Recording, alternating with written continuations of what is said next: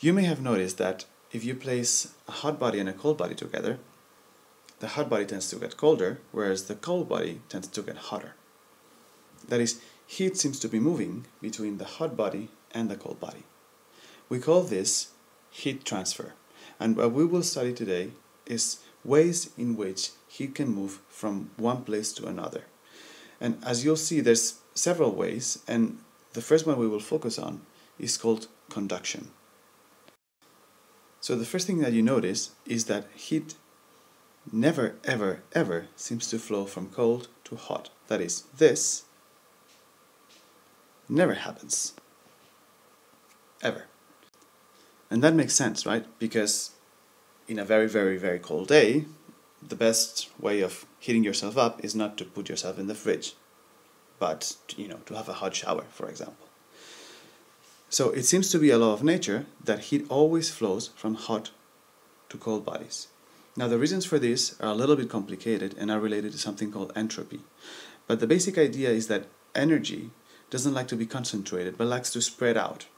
That is, if you have a body that has a really, really high content of energy and a body that has a really, really low content, energy will tend to flow from one to the other until the energy content has evened out.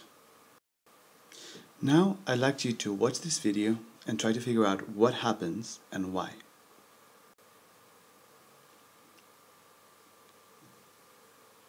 Now, as you can see, there's several balls of wax stuck to this spoon over there. Then, as the spoon gets heated by the candle, they start to fall down. And what happens is that the balls that are closer to the candle seem to fall before the balls that are farther away from the candle. And what I want you to think about is, why is this happening? Why do the balls that are further away fall after the ones that are closer to the candle? What you just saw is an example of heat conduction, which means that heat is transferred by contact. And what do we mean by that? Well, if you remember maybe from chemistry class, in a solid, atoms are linked together by little chains we call bonds. Now, if I start moving one of these atoms, the little chain will transmit this movement to the following atom, and that will keep being transmitted to this next one and the next one and the next one until it has reached the last of the atoms.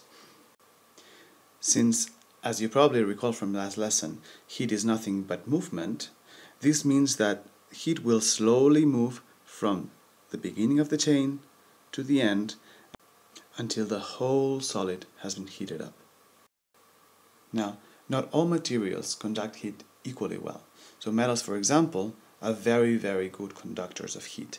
And this is very easy to check. All you need to do is stir your coffee and then look at your spoon and you see how it got hot really, really, really fast. Right? That's why we make pans with metal. Now, on the other hand, wood and plastic, for example, are not very good conductors of heat. That's why we make wooden spoons to stir the soup or maybe to stir our food while we're cooking it. This way we can still stir our food without getting burnt. So what is it that makes metals conduct heat so well? Well, the answer lies in their atomic structure. Now, if you remember from your chemistry class, atoms are made of these tiny little guys in the middle called the nucleus that are positively charged, and then these other guys with a negative charge called electrons that are floating around the nucleus. Now, in most materials, these electrons are stuck with their atoms. They can't move around. But in metals, electrons are actually shared by all the atoms, and they can all freely move around the whole metal. Now, this makes it very, very easy for movement to get spread out, because if I, for example, shake up one of the electrons in here, because this electron can freely slide around the whole material, the movement will be communicated to any other electron, no matter how far they are. Which means that movement, and therefore heat, gets transferred very, very fast, at least compared to other materials, in metals.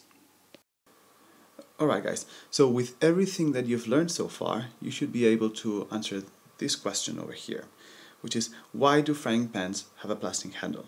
Now, as you can see, most frying pans are made of metal, but the handle is made of plastic. So what I want you to do is to think about it, and then post a reply to this question in the comment section. Now remember, this is not optional. This is your homework.